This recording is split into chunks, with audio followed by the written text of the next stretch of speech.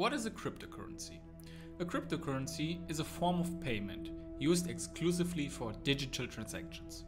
It is a digital currency secured by cryptography and based on blockchain technology.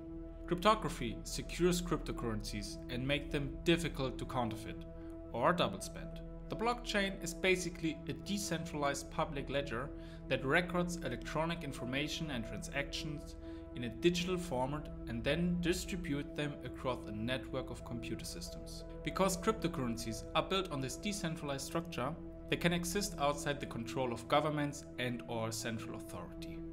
Unlike currencies issued in your country, which are controlled by your country's central bank, cryptocurrencies are not subject to any form of control. While you keep your money at the bank and thus have your own account, digital money is kept in a digital wallet. Each digital wallet has both a public and a private key. The public key is something like your account number that you send to someone to send you some coins. The private key is something like your signature that you use to sign the transactions.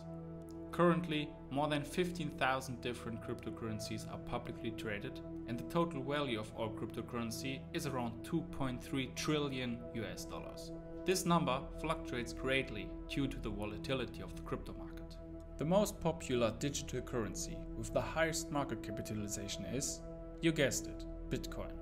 It was introduced in 2009 by someone with the pseudonym Satoshi Nakamoto, and it currently has a market capitalization of 922 billion US dollars, which is almost half of the total value of cryptocurrencies.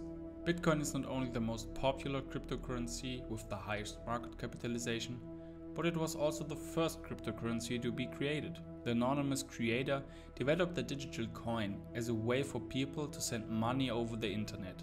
It was created to be used like regular money, but without the control that regular money has.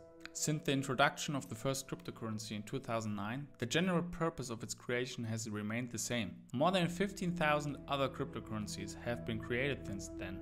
Some of these other cryptocurrencies are Bitcoin clones, while others are built from the ground up to fulfill different purposes. Cryptocurrencies are not as widely used as a means of payment for goods and services as regular money, but the number of businesses and organizations accepting cryptocurrencies, especially Bitcoin, continues to grow. Ethereum, the second biggest cryptocurrency, now serves as a decentralized network for applications and smart contracts.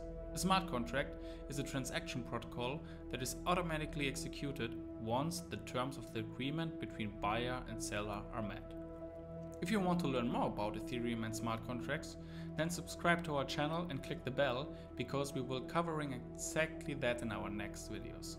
Cryptocurrencies are also serve as a store of value that is generally untouched by banks and does not depend on a country's economy. This means that the value of the cryptocurrency you own is in no way dependent on your country's economy. The Bitcoin blockchain has been used by government officials to track and trace criminals because of its forensic analysis. However, there are some cryptocurrencies that are more privacy focused than Bitcoin, and those transactions are nearly impossible to track. In addition, the crypto market is also very volatile. Since there is no central control, there is no one taking measures to control the market.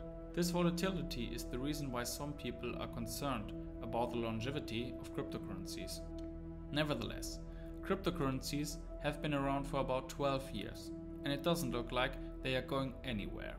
And considering that cryptocurrency can be used as more than just a means of payment, you should give it a chance. But what do you think? Is crypto here to stay? Tell us more in the comment section.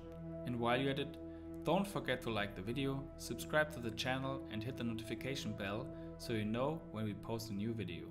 We'll see you in the next one.